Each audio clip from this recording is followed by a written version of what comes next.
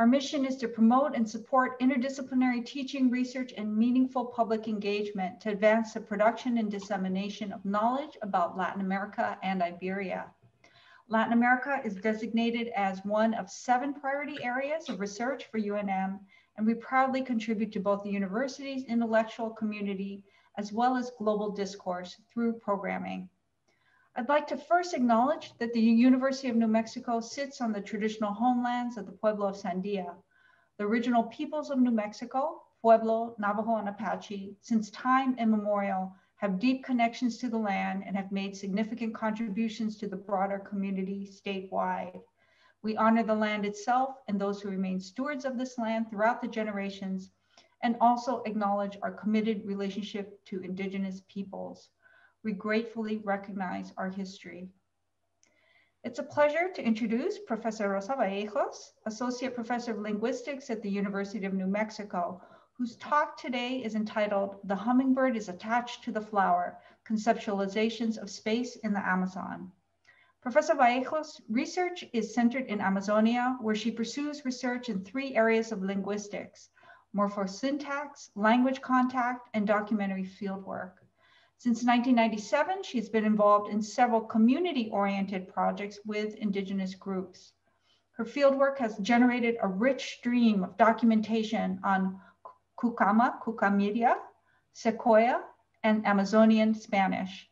Her research informs current debates concerning the range of variation possible in languages, which ultimately shows the development of cross-linguistically valid theories of human language. At the same time, her work provides crucial language resources for the speech communities she works with. So please join me in welcoming Professor Vallejos. Thank you so much, Frances. And thank you everyone for being here today. And I have prepared some slides that I will share now.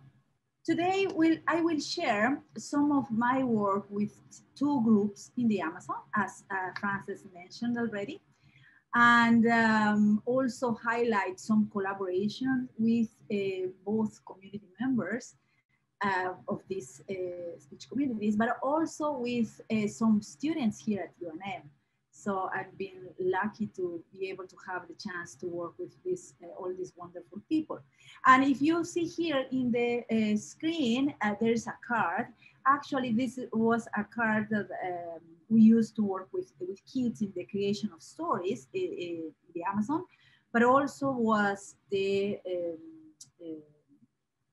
used in the first reading book that we created for the Secoyas. And here's one picture. When we did this in a workshop, the first book was created in a workshop in 2005 with teachers. And this is a language that doesn't have yet a long tradition of literacy. I've helped them, collaborated with them in the design of the first writing system that it's in place. Since 2005, 2006, we continue to implement these efforts.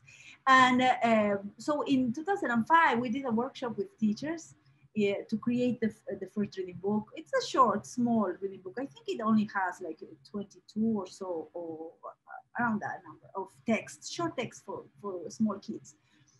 And in 2006, I had a chance to visit the communities and bring the books, the printed books for the first time.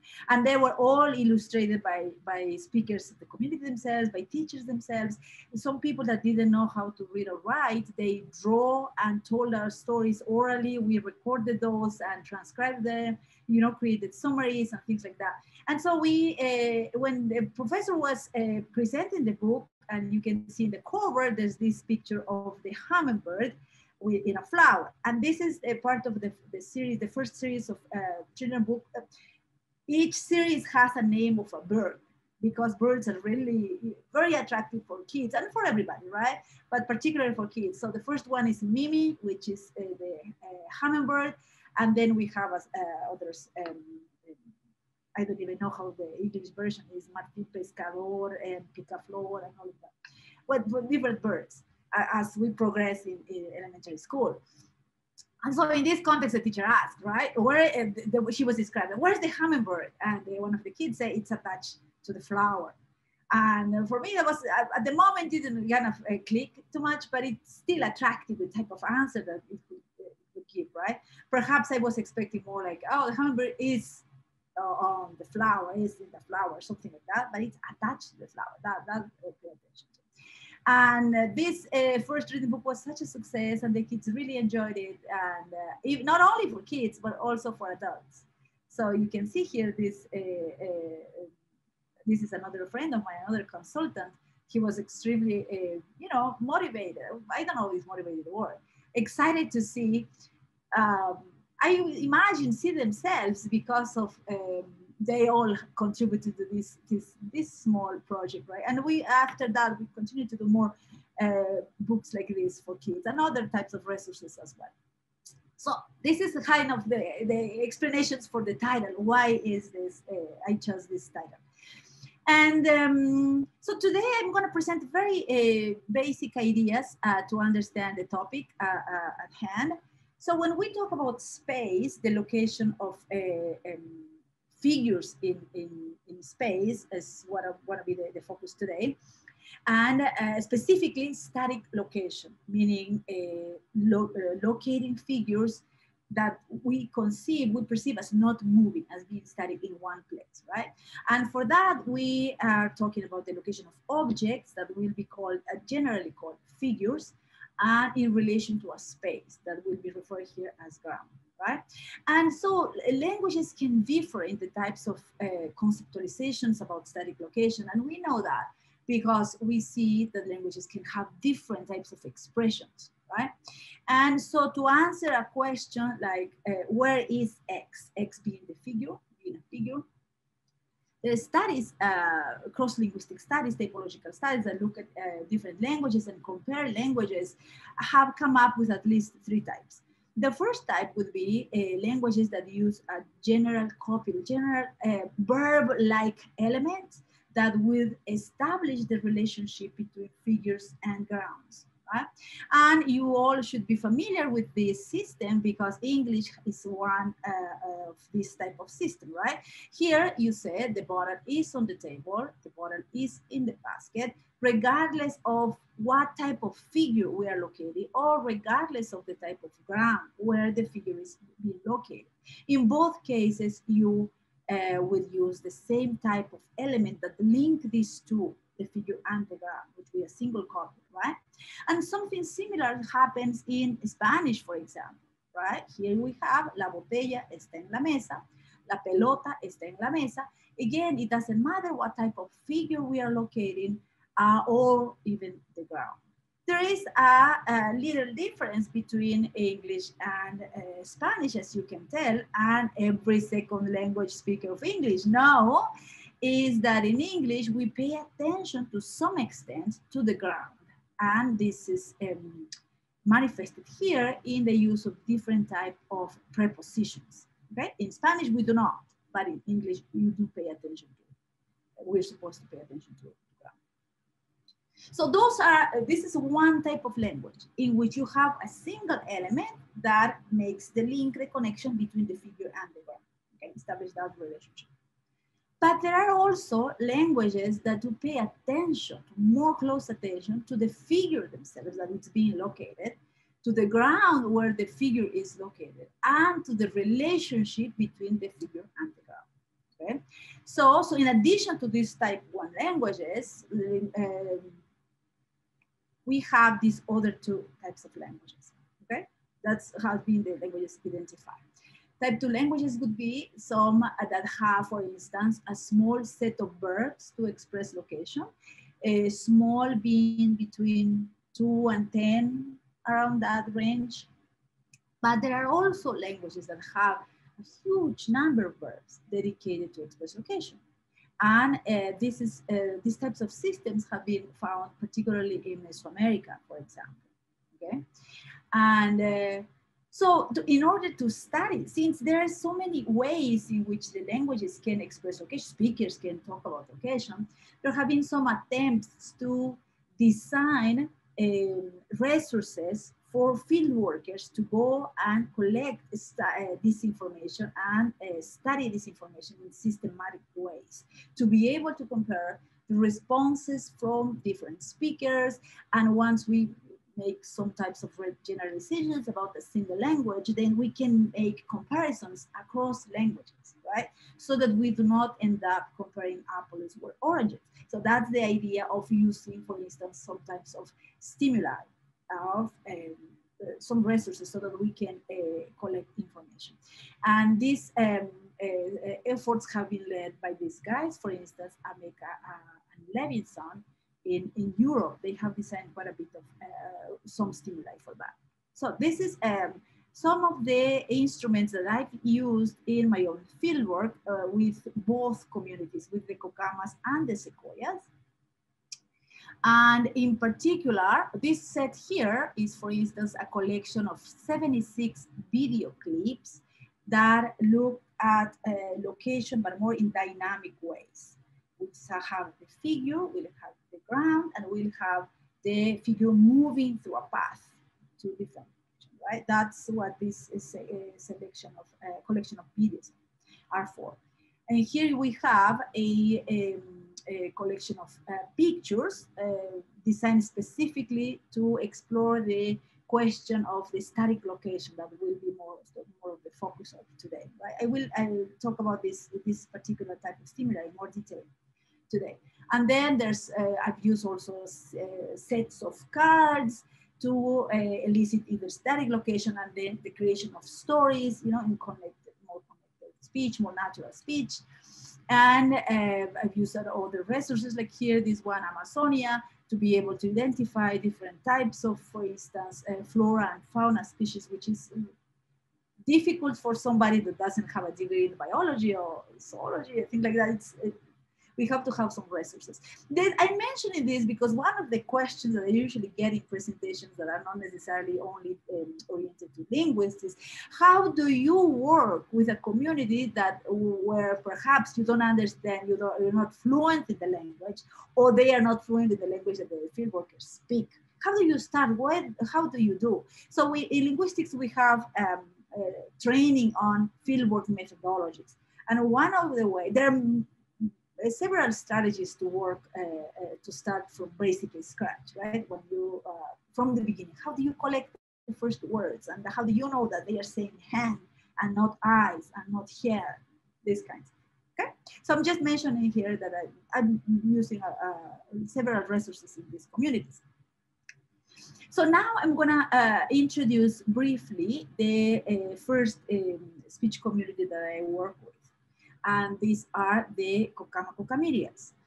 And here in this picture, I have a few young Kukama that are learning their language, the Kukama language, as a heritage language, because the communities have shifted to Spanish about 5 or 6 decades ago by now.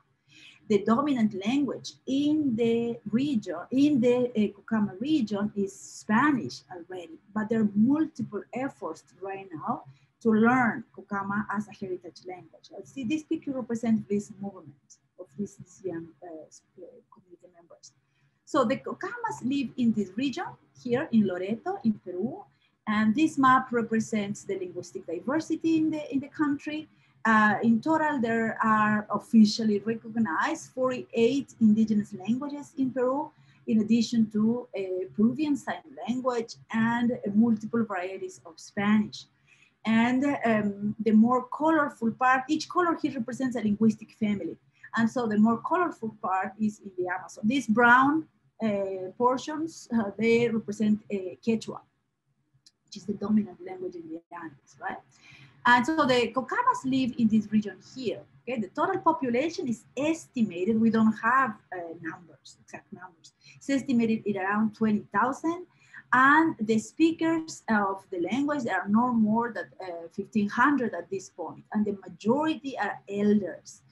And there was a census in 2017, and according to this census, almost 1,200 declared having learned to speak in Kukama, but no more, okay? So I worked with them over the years since, actually since 97, but more serious field work since 2006, right? And in different kinds of projects, but I'm quite familiar with this region. And we use the term Kukama and Kokamiria because to make reference to the language as a whole. In this part here is the Kukamiria dialect, what is spoken in this region here. It's the Wayaga River. And in all this region here is the Kukama dialect. They are pretty close dialects, but they recognize themselves as two different groups, right? And there's not problems of communication between the speakers of both varieties. So the Kukama Kukamiria refers to both dialects. That's what we use this expression. So here I'm going to present some examples of how is location, static location, expressed in this language. And I'm going to use one drawing that I've created on the spot when I was in the middle of the field work. I said, oh, I need to understand this a little bit better. Let's see if maybe I need to mention a couple of things here. This is supposed to represent house, right? I'm not good at drawing, as you can tell. This is a tree. And here is a hawk lying and looking for chicken in the house, around the house. And this is a snake. Here's a hammock. There's a basket. And of course, this is the floor of the house, which is usually at the distance because of the communities are usually flooded by water. And the other piece that you may want to know here, that this is a canoe. This is supposed to be a dog. I know that somebody sees a horse here, but this is supposed to be a dog, and then there's a kid behind. So in Kokama, if you want to say, where is X? Let's say I want to locate the hammock or the basket. So it's very simple. You just say, the most common way of saying this would be, the hammock is in the house. And what you have here is hammock, house, and just this postposition that indicates in. You don't need any verb. There's no copula, there's no verb. So this would be a construction that it's like zero copula. We don't need any connector. Those are the two things that are needed. And you see the same pattern for basket, right? And there's nothing else. This is a very common way of expressing location, and in which you just juxtapose the figure and the ground and some specification via a postposition. And but there, of course, the language also has many other ways, many not, but a few other ways of specifying location if they want to pay attention to some details. Okay, here's one. Here what you have are more specialized words that indicate location, but these are not necessarily postpositions in the same way as ka is. Okay, this ka would represent in Spanish, in English, three postpositions, major postpositions: in, on, at the same time. The meaning is collapsed into this form. Here you have more specific ways, right? The chicken is below the floor here. The hawk is above the house.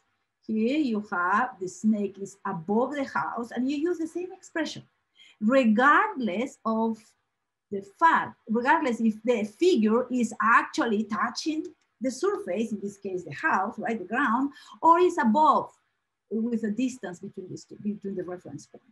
Okay? And then you have, what else here? The kid is behind the tree. You have here the kid behind the tree. Okay? So this is another way of specifying location with more details. Here's another way of doing it. And here what I might use it is, these words in blue is what we would call relational nouns.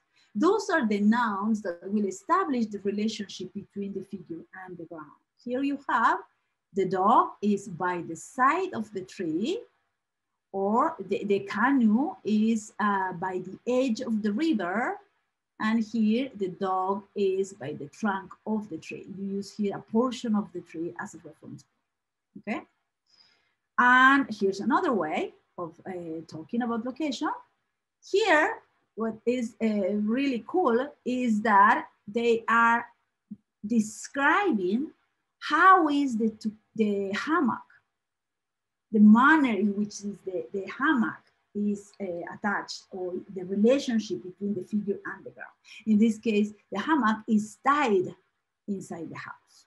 Okay, the blue portion indicates the disposition of the figure in relation to the noun. And the same thing here, you have the basket is sitting above the floor. You see this, they are using this expression that are more, we will call this one, as we go further in the talk, more like a posture, okay? And this would be more like a manner. Okay, so these are the elements that, the ways of expressing location in the Amazon, in this language in particular. Again, depending on what type of details they wanna portray, they wanna pay attention to, they wanna highlight. And as I said again, the first most common response that some people would call that like the default or the preferred would be the first one, without any other component, very basic, figure, ground, and postposition, done. Okay, so that's how it is done mostly in Kukama. Okay, now I'm gonna switch now to Secoya to see how they do this. So let's start with the Secoyas. Where are they located? Where they are. They live in this region here in the borders of Colombia and Peru and Ecuador, Peru, Colombia, in that portion. And the population in total is no more than 1,000, as you can tell here, but those are estimates again. And in Peru, there are at least 700, around 700, and in Ecuador, there's a smaller portion, which is the result of recent migrations around the 1940s because of some conflicts in the region. And according to the last census, there are only 638 in Peru declared to have learned to speak in Secoya. So this is a small population. In Peru, they live only in 7 villages. And here are the villages where they located. And I've also conducted fieldwork with them for a while now. And the first time in 2005, as I said, the first meetings that we had were more for the production of resources for elementary schools than for linguistic research per se. And only lately I started studying more the language itself. Okay, so I visited this community all these years for different time periods. Okay, so what the first thing that we notice in Secoya is that they have several ways to express location, and they use several types of verbs to express static location. That was something that it's clearly noticeable. So the preliminary observations pointed in that direction. So in order to do a more detailed study, what I did was I used this stimuli here, which is a collection of, as I said, 68 verbs, these pictures, in which the researchers who designed the stimuli wanted to control for what types of figures will be located, what types of grounds will be included in the study. So they control for the variable figure, for the variable ground, also for the number of items being located. So for instance, you have pictures with 3 cassava, but there are other pictures with 1 cassava. Right? You have pictures with 1 ball, but there are pictures with multiple balls, like 2 or 3 balls, soccer balls. And then you have pictures like with a ball in the table or a ball on the floor, things like that. So to be able to control for different variables so that we can have different possibilities, different scenarios to elicit responses from speakers, right? So to these 68 pictures, what I did was I added some others. Most of these would be what we would consider stimuli that are culturally appropriate, in the sense that they're not necessarily offensive, that most of the items will be recognized, most of the items, keep that in mind. And the situations could be kind of not necessarily completely new. And so that's important. But also we want to make sure that the responses that we get are actually used in usual situations in the community. So I added 20 other pictures and to the set, which is recommended. We want to add some other, scenes that are usually what the speakers see every day, right? And so here, of course, now maybe I need to explain. This is a crown that it's used by elders, usually men, but mostly men in general, but mostly elders. And it's usually placed and preserved, saved in this type of stick in the house, within the house. This is something that everybody is familiar with. These are some pots being hung to dry in a tree. And this is, now how do I explain this? This is to grind either grain or also some more cassava, for instance.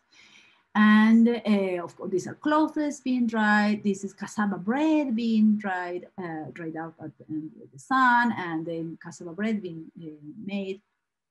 And here I am with one of the,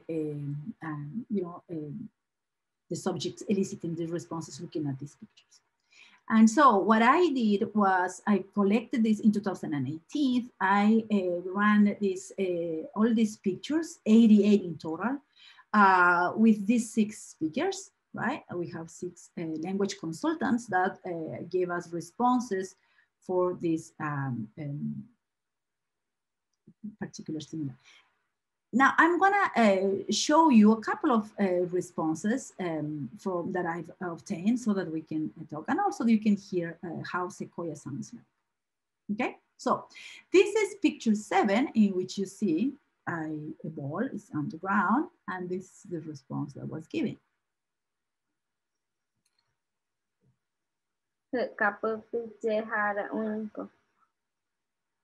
Okay. So I highlighted in red the piece that it's most interesting here. The topic of this talk is that they are using the verb uiko, which is lying, which is used to talk about human beings lying somewhere, right, in the first place. And then it's extended to talk about inanimate entities, to locate inanimate entities in space as well, right? Here, what she's saying is the ball is on the ground, right? By using this verb lie. And here we have, this is enough. And here you have a different type of picture. As you can see, here there's a bottle, right? And I'm wondering, how would you describe this? How would you? Probably you would say, the bottle is on the floor, maybe. I don't know. If you want to interact and give responses in the chat, go ahead and do that. And so here are the responses that I've collected. One is the bottle is standing on the ground, using the verb standing, is in the ground, and the bottle is sitting on the ground. And you may wonder why 2 possible responses. In this case, we have, I believe, 4 responses with standing and 2 with sitting, or 3 and 3, I don't remember exactly. And here's how it sounds, the first one. Okay.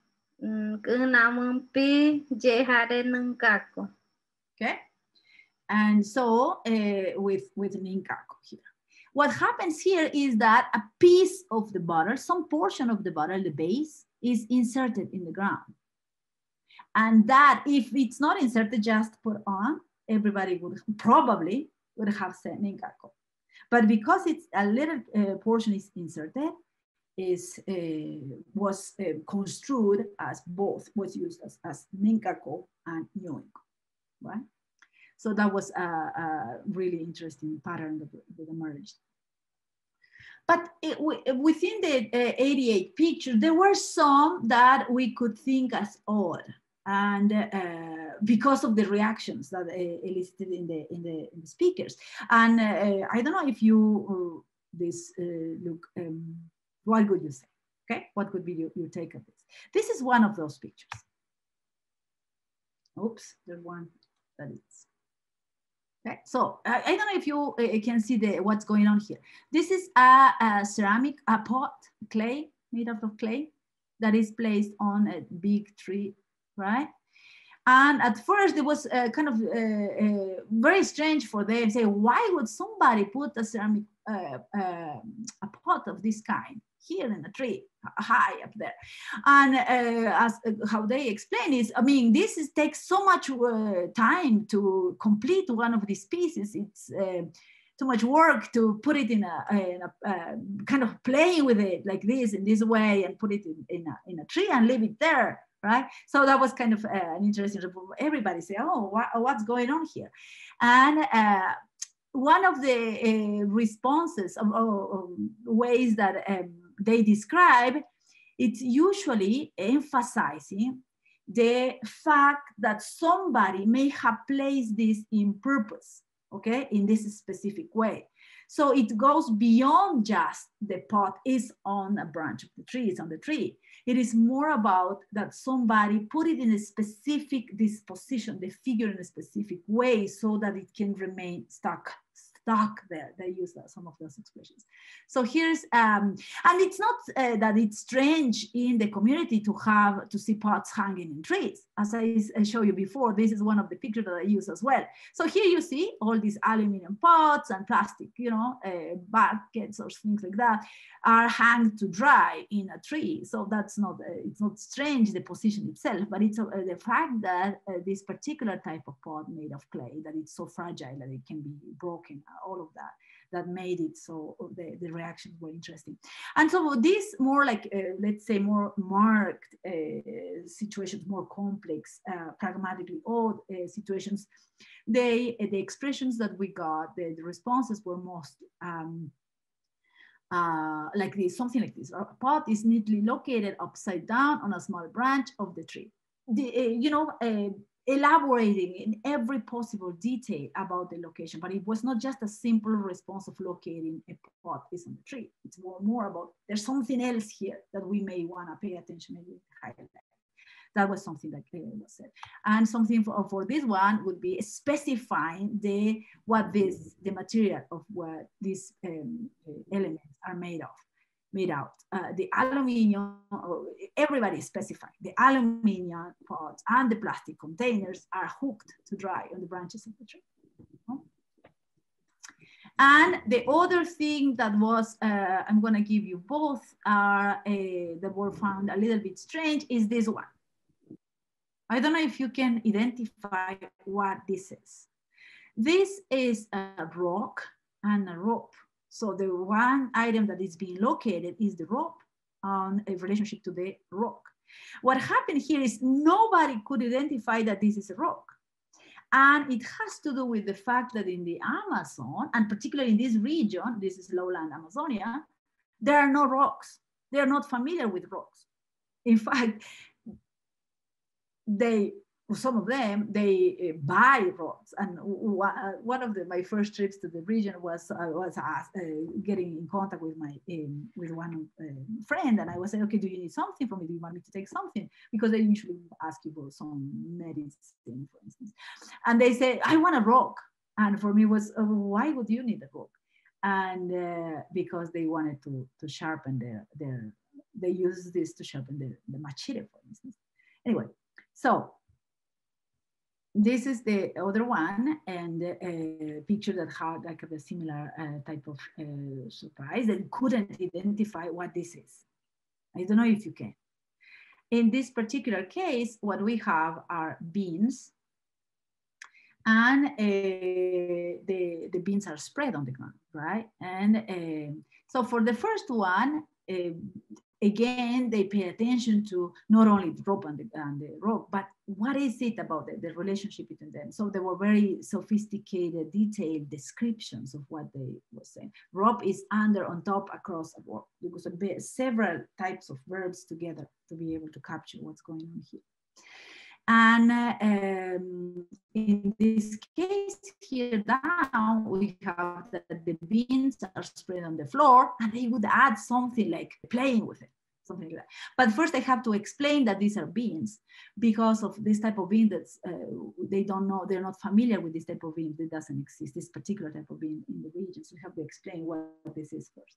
Anyways, so those was, this set of pictures were part of the stimuli that was designed in the lab, right? And there were also some pictures that I have to exclude for reasons. And I wanna also share this with you so that you can think about what kinds of ideas they may have, or what they pay attention actually when they see something. For instance, here. What I was looking for with this picture, this is in the community actually, this is in the river in, close to the community, in the Putumayo River. And I was looking for something like the plane is in the river, the plane is on the water, but nobody say anything like that, nobody.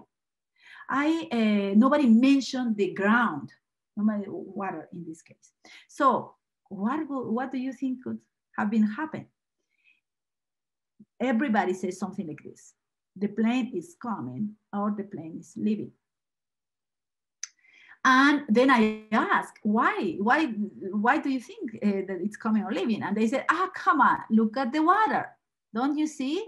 There seem to be some movement. There seem to be some even small waves, but there are some waves. So this has to be that the plane is either arriving or leaving. But nobody saw this as a static situation, static scene, which is very interesting, was interesting to me. Like I didn't notice that detail, but for them were extremely salient that nobody said that. Here's another one. And here I was hoping for something like the cassava bread is on the grill, it's on the fire, something like that. You see, here's the cassava bread, somebody's making cassava bread, right? It's on the fire. Nobody said the cassava bread is on the grill and the fire, nothing. Everybody said a woman is making cassava bread. I have some hypotheses about this, but I'm not sure what's exactly, because this is something that we haven't discussed much. So if you have some ideas, I would like to hear what's going on. One hypothesis that I have here is that what is more salient is the overall situation of cassava making. That's one way. That's what it's interesting and important about this picture. Or the other one is that the more salient piece here is the human being, because of its human, it's animate, regardless of, instead of the cassava bread. So even if it's just one portion of the human body here, this is what it's more salient in this picture. Okay. So, but that's an area that I will continue to work with in the future. And the last set of pictures that were excluded are, I'm showing it here.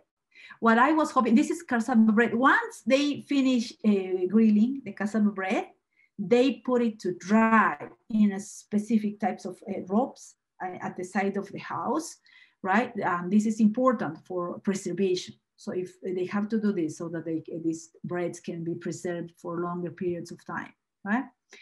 And this is a type of tortilla, but made out of cassava.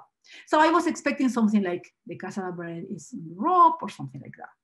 Right? Nobody said that. Everybody, 6 speakers said the cassava bread is hanging to dry. Okay? And I did ask the speaker why it would be okay to put it in the rope. And one told me, but why would you want to do that? Everybody knows that it's drying on the rope, and because we have a dedicated, designated rope, right, where to dry the cassava bread. It's not like you dry it anywhere. And so if you ask, where's the cassava bread? Imagine I'm one piece. I need to eat something, because you eat with the cassava bread every type of food, all your food. And you say, oh, it's hanging to dry, saying that everybody would know where exactly it is and would go and get one. So because of the type of knowledge you have, it's important. But so this is a way of answering a question: where is X? Where is the cassava bread? But in an indirect way, you make an inference as to where is the cassava bread, but not necessarily because the location, the place is explicitly mentioned here, right? And I found afterwards after thinking about that, we do this all the time in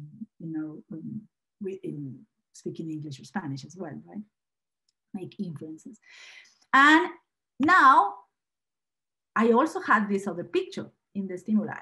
Here you have, those are clothes being, hung to dry. Could you, now what would be your guess? Did they say rope or not?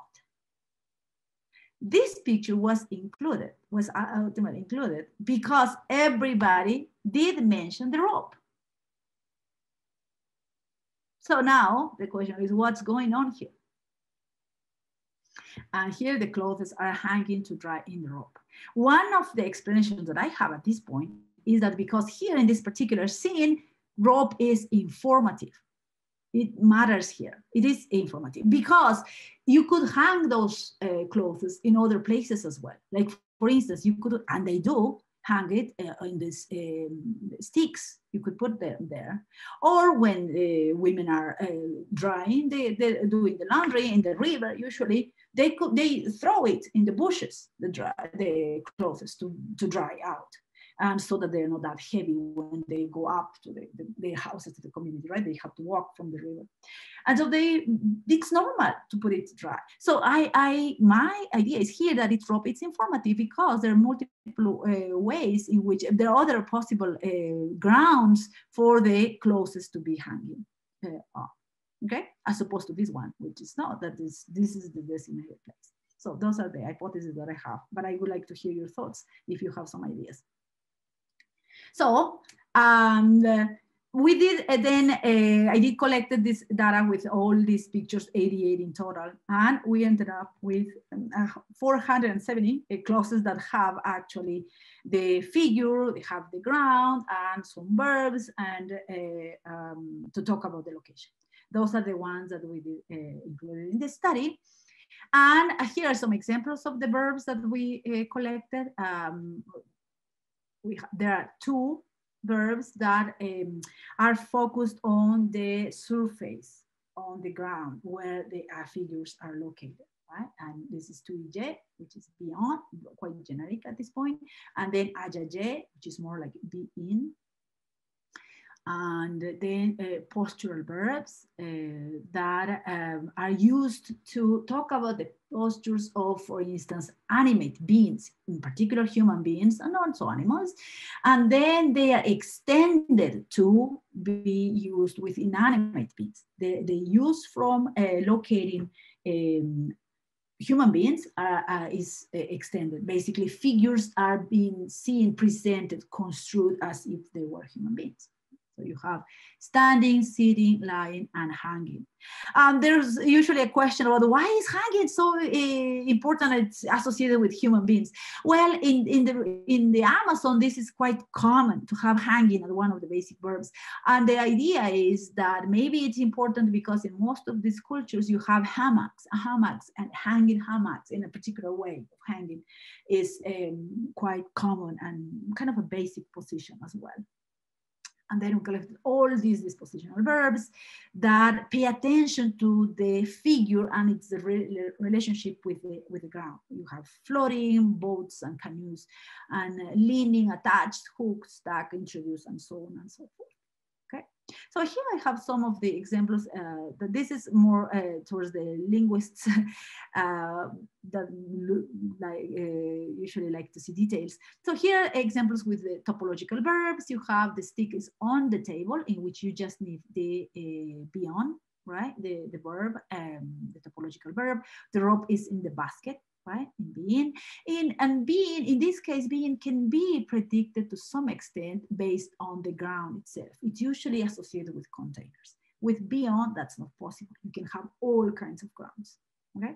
Not necessarily flats or something. There are a couple of examples with postural verbs. I already showed you with the example with the bottle and with the ball, and this is what this is referring to, right? You can use these types of verbs, postural verbs as well.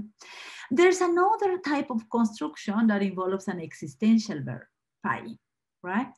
And this is used to talk about the location of figures, but starting from the ground. from the perspective of the ground, right? So in this case, for instance, if you want to talk about the bottle is on the table, you could also start with the ground. On the table is the bottle. This is what's going on with this particular verb existential. It's used to highlight the ground, start from the perspective on the ground, and relocate the figure. And finally, the copula construction, which is a specific way of talking about very complex situations. This is where usually the option that it's employed when they want to talk about, for instance, those pragmatically odd situations or more complex relationships in which they pay attention to all these details to locate the figure, right? And that is what the copula is used for. So because of we saw this complex patterning, these different types of options, in collaboration with Hunter Brown from the Department of Linguistics, we started a project to try to answer these questions, right? Can a single language have multiple preferred conceptualization types from which speakers can draw to profile different aspects of location? Because the idea is that a language, a community will have one preferred pattern, one basic default preferred pattern, and also several other possibilities. But how do we find out? How do we uncover which one? If a language has these like 4 types of talking about location, which one is preferred? How can we get to that? That was one of the questions that we had, right? And also the other question that we had was, if we see these different ways of different possibilities in Secoya, how would this system fit within the typology that said that there are 3 types of language? Remember that I mentioned at the beginning, type 1, type 2, type 3, depending on the number of verbs that can be used as basic. How would that, Secoya fit there? And so here are some results. I'm going to share only a few results, right? So when we look at the patterns among the 470 responses, we see that one of the topological verbs beyond the one that talk about the surface, item being in a surface, 45% of the responses pattern in that way. It was used in 45% of the responses. Beyond was used in 45% of the responses. And postural verbs were used in 36% of the responses. So basically the topological verb and the postural verb are both quite common, quite widely used. And of course, when we look at within the postural category, we have also symmetrical stream.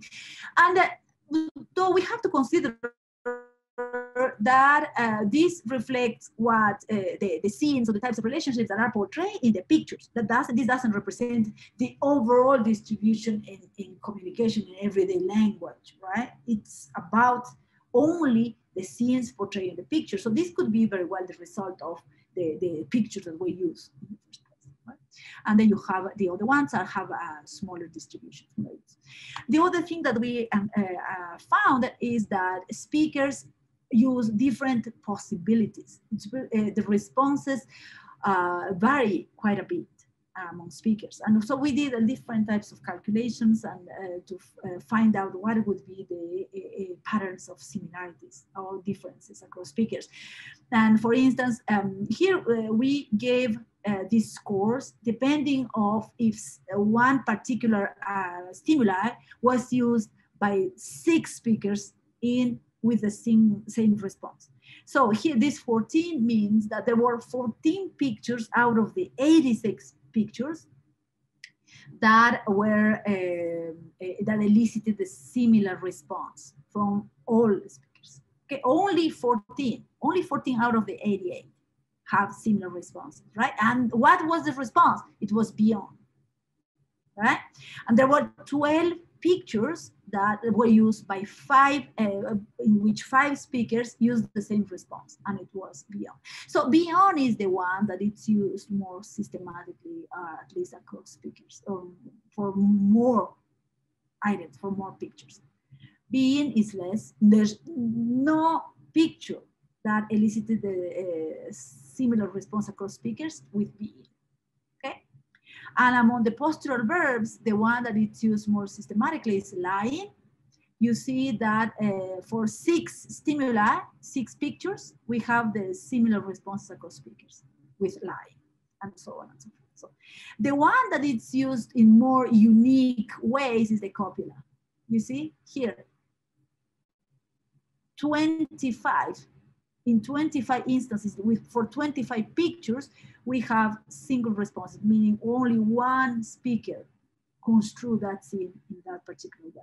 So that's what the kind of the evidence that we're using to say that the copula is the one that allowed speaker to pay attention to different details and build it, talk about this scene in very different ways.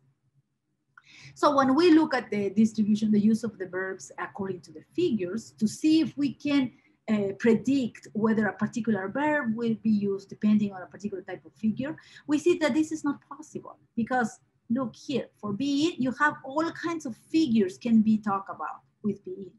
The same with beyond. Beyond is extremely common. That is true.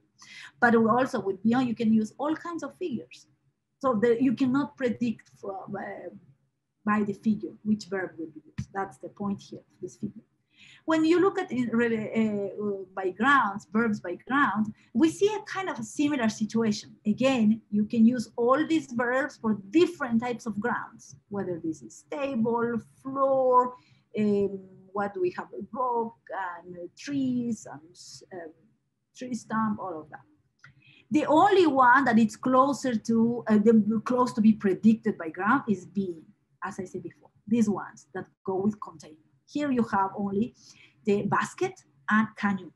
So containers is what help us predict the being verb. But for the others, no, we don't have it. And then you have here the relation. Same thing, there's no way to predict that particular verbs will be used with specific relations.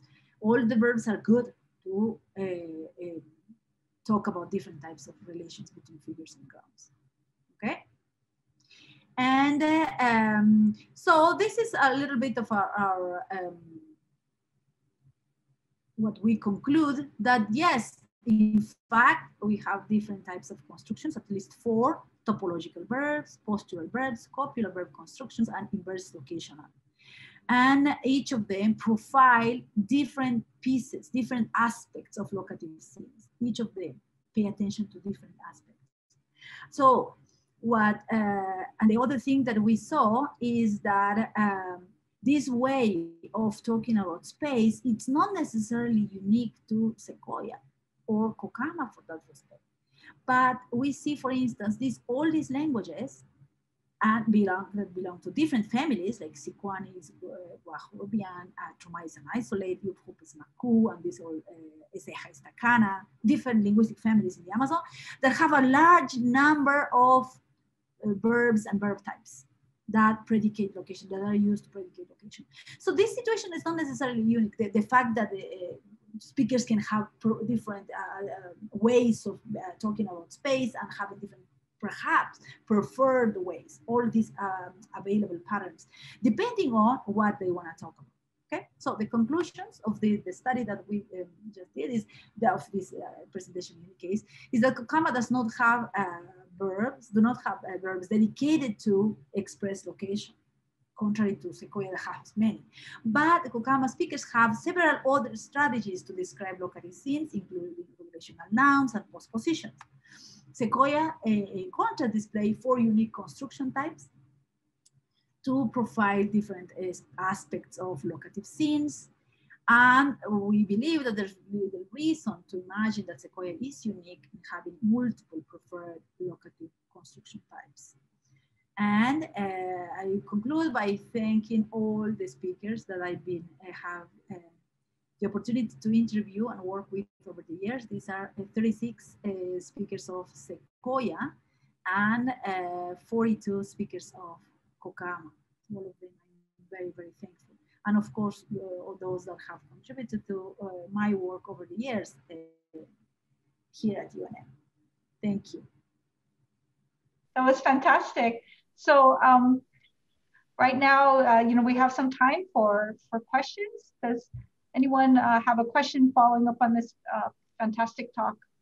There's something that that I was very interested in, which was the use of these the postural verbs for inanimate objects and animals.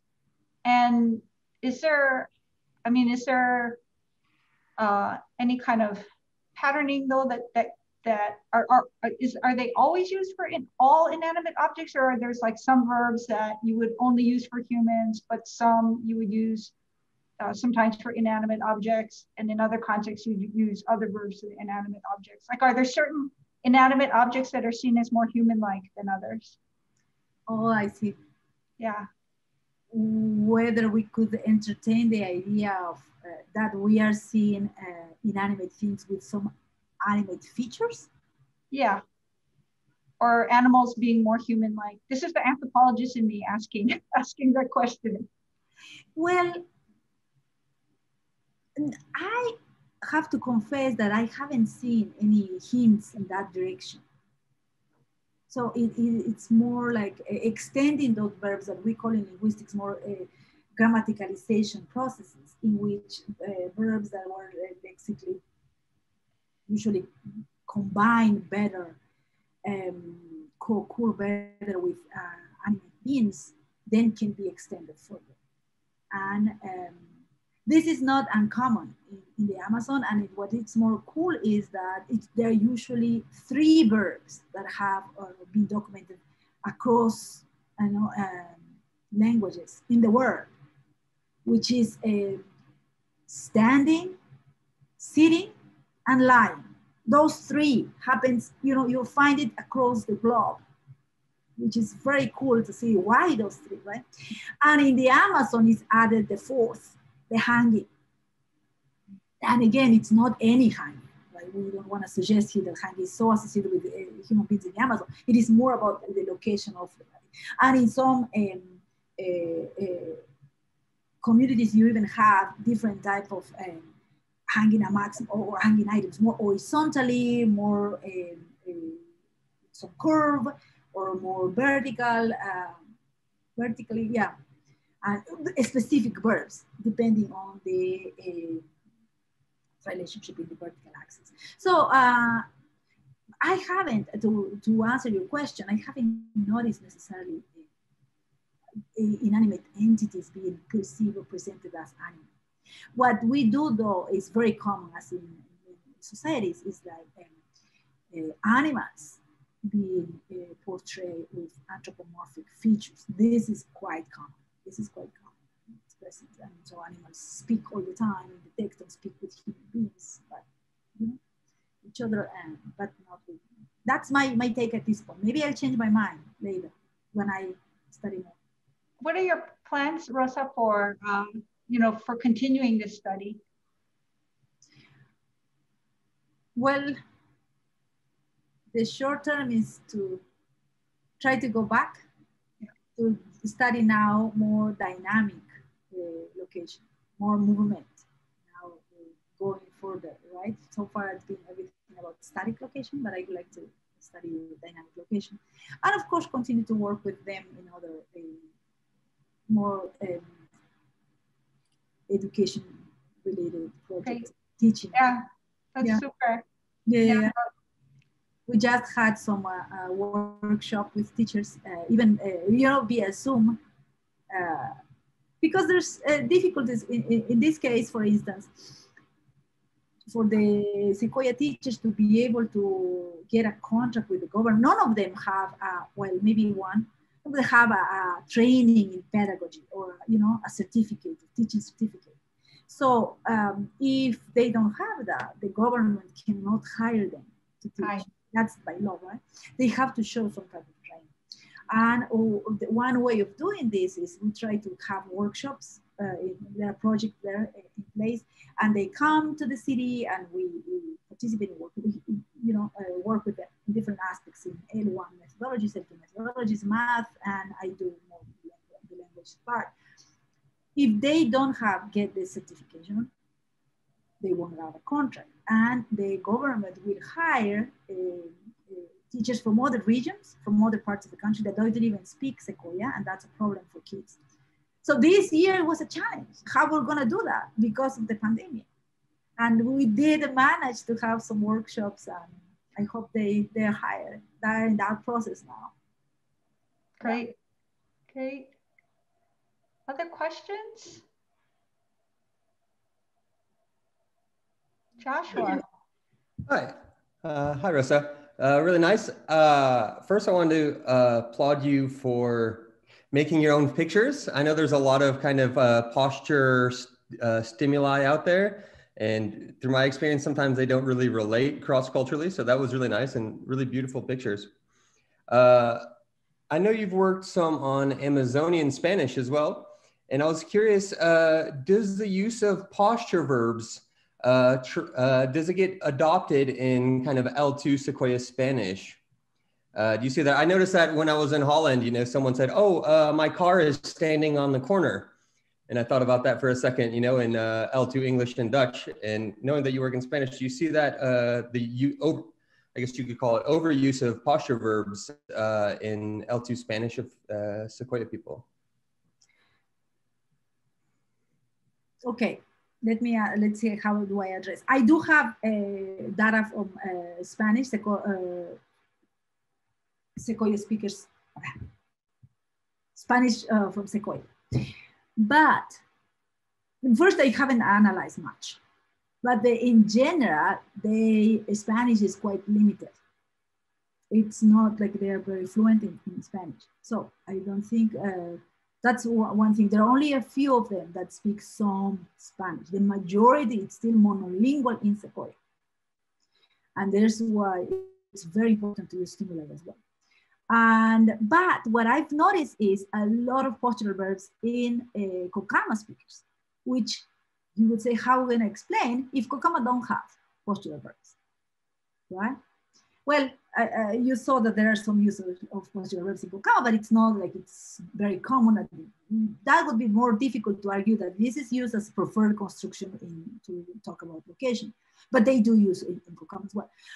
But in Amazonian Spanish, it's quite common, but I think it's more like a larger pattern. So I don't know how can we tie this back to a particular, as influence of a particular language that has postural. So the natural expectations would be, the expectation would be that the Spanish of the Secoyas will be full of overuse of postural verbs, right? That's a nice hypothesis to, you know, to try to study, and I will, but I haven't done it yet. But I have noticed this in the Kukamas, which always struck me as strange if they don't have postural verbs quite, you know, grammaticalized as the other ones. Yeah, but that's something to study, right? That would be cool.